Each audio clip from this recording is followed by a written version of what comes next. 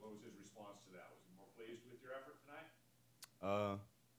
Yeah, we beat him on the boards, and he's just been harping that ever since the Houston game. Rebounds have been really important, and it's been hurting us.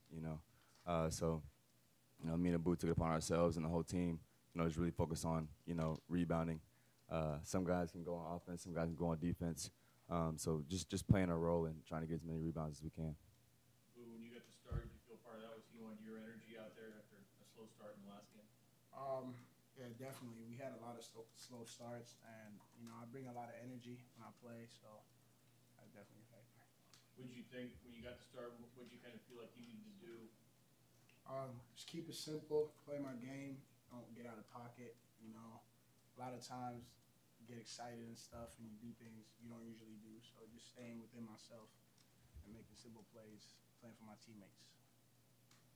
Just playing at a slower tempo, kind of part of the game plan tonight. I mean, that might have been the most methodical game of the season for you guys. We're just trying to get into our stuff, make the right plays, make plays for our teammates.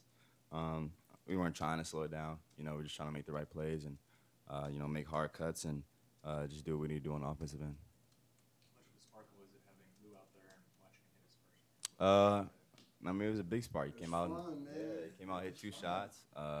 We see him in practice, and he works hard, and it was good to see him out there. You guys feel like offensively things are clicking more? You had more guys in double figures, I think, all year. More guys scoring baskets. I think we did a better job of moving the ball tonight, finding the open guy. We all can hit shots. We all practice, we all work hard. Just trusting our teammates and making the right play. Hey, move that mic a little closer to you. Thanks, sir. Gotcha. PJ, you do it over again. That one drive, you were going in, looked like you were going to stuff it, but you dished it off unselfishly. You know what I'm talking about? I think on the baseline. No, you got right through the lane, and then you passed it.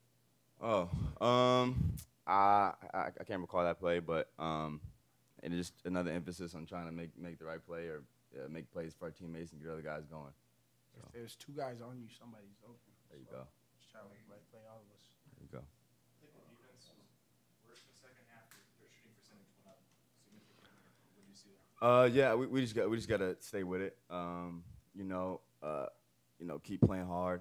Guys, went in, they talked, and went over the game plan and saw what we were doing, and they came out with intensity, and they were ready to go, and we just got to be ready to do that from the tip and coming in halftime. The first possession, I think Kenny goes up and gets a rebound dunk, and then Bull comes through and kind of swoops around a guy. That also get the energy going, kind of get a couple big plays early. Definitely plays like that get a lot of energy going, get a lot of guys going. It's fun seeing, the crowd likes it, so energy plays like that, huge momentum swings and get us going as a team. You guys ever seen a dunk like Kenny's where he posterizes a dude and then ends up getting a piggyback ride from? The first time I've seen that one. Yeah, We've seen a lot of crazy ones in practice.